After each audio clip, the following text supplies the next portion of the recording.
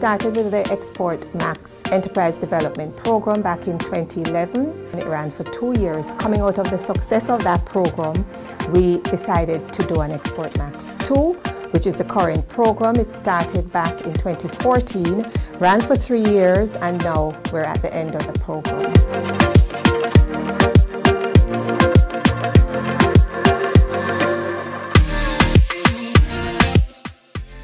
The Export Max program sought to address some of the gaps that we identified in our assessment of these companies.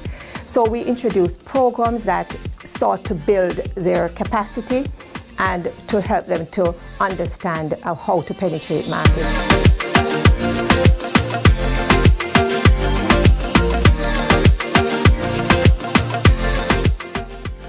The companies have really shown some significant improvements.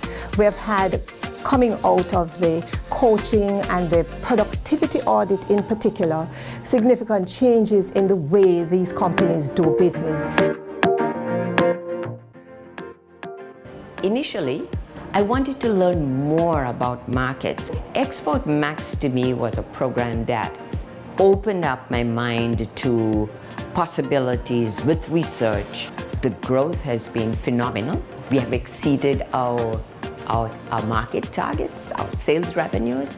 It's amazing that a customer that we met with Export Max in Canada, in Toronto, has just come on stream 3 months ago. And the sales so far in the 3 or 4 months has reached $5 million.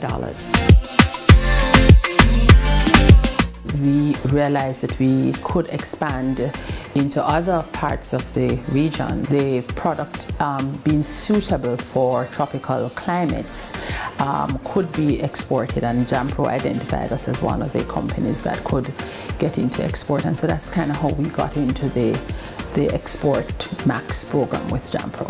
You know, what we've learned, what we've been able to acquire, how, you know, even our physical plant, we've been able to try to improve on it. When you look at what that is worth in dollar value, people's eyes were really open. And so we had an excellent time with that. That's also just part of the whole Export Max program. We, you know, took a good advantage of all of what was being offered to us, and I think that's partly why we've had a decent outcome. Jampro is very grateful for the support of our sponsors for Export Max 2. We could not have done it without them. In particular, our main sponsor was the Development Bank of Jamaica, DBJ. We also had strong support from Hard Trust NTA, and also the Jamaica Productivity Center and Scotiabank. Having completed the Export Max 2 program, we certainly expect that the participating companies will continue to grow. We expect that they will move forward with the new knowledge that they have. We expect that they will convert the trade leads that we've been able to help them to garner from export markets. And I really think that many of them are now positioned to be mentors themselves for other fledgling companies.